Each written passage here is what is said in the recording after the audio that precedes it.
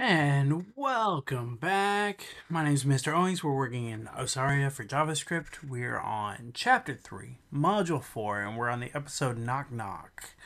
So we're in the outskirts. Be careful, there's no grass to sneak through. You'll have to use your hide command. Okay.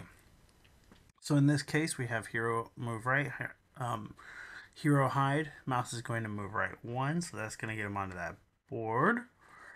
And then find nearest enemy, get distance to enemy. While distance is less than 3, get distance to enemy, and then move right. So this is going to stall us until they're more than 3 away.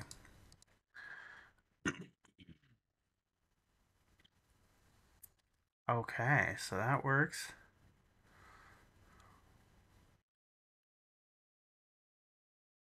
Okay, so then let's get mouse to the exit. Looks like mouse needs to go up 1.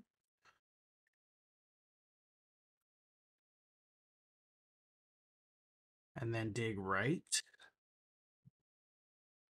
And then looks like right 1. And then dig right. And then down 1. Oh, mouse move down.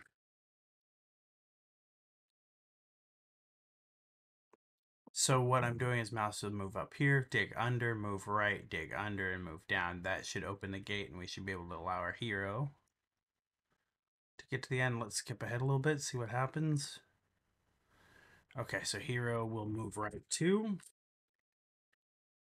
And then mouse will move down 1, 2, 3.